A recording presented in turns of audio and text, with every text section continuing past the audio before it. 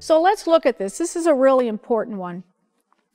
You'll notice that we have the 4 columns to match the 4 quadrants for the cluster. And the top row is Michael. So let's see what's planned for Michael. Well, for direct services, Michael is seen for 240 minutes a month in the classroom and 120 minutes a month small group. So there's a difference. He's seen in 2 different ways. And of course, notice that it's minutes per month.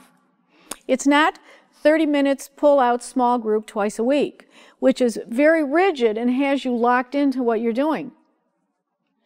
By being able to list minutes per month, and there's nothing in federal regs that say you can't do this at all. By listing this, this is allowing you a tremendous amount of flexibility for how you're working with this student. And as we begin to look at some schedules, you'll see the value of being able to build in that flexibility. Now, for indirect services to support his IEP, analyzing data and writing the report takes an hour for the year. So there it is. That's set aside as additional paperwork. Observe in the classroom, 15 minutes per month. That's terrific. I mean, that's right there that you're going to slip in and do that, and you're getting that recognized.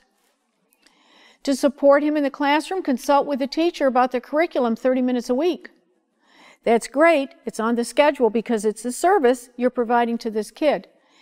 And the compliance, you know, we talked about all the paperwork. You're going to need 30 minutes a week to do third-party billing. You're going to need an hour a year to do reports and IEPs, and you're going to need 15 minutes a week to write in the parent notebook. So again, you're adding that up. Let's compare that to Kwame. Kwame's getting 240 minutes a month individual, 45 minutes a week for co-teaching, and 2 hours to do the reeval. Analyzing data, writing the report, 4 hours for the year. That's the reeval report. Observe in the classroom, 30 minutes a month, and consult with parents for the home program, 15 minutes a week. Get in touch with the parents. Under indirect to support the classroom, here you go, plan co-teaching 15 minutes a week by email. Let's look at this for a minute. Not only are we capturing the planning, but this can be done by email.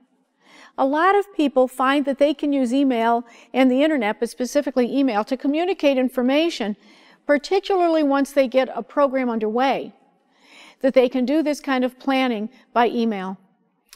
And yet it's still getting acknowledged. That time slot's up there. Curriculum modifications, 15 minutes a week, email. And then the paperwork, of course. Again, 30 minutes a week, third-party billing, 2 hours for that year for the compliance paperwork that needs to be done. That would all be part of the reeval. And a parent conference is written in there for the year. And that's the 90 minutes. It's a really essential parent conference because of the parent support that they have in place in the home program. So this is a tremendous way to capture what you're doing for the kid. You may want to put something like this on the IEP. You may want to find a way to put all of the direct and indirect onto the IEP. You certainly want to find a way to get this onto your schedule.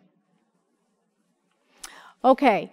So given these handouts, I want you to think about ways that you can use these and take them back and begin to ponder how you may be able to apply these to your work.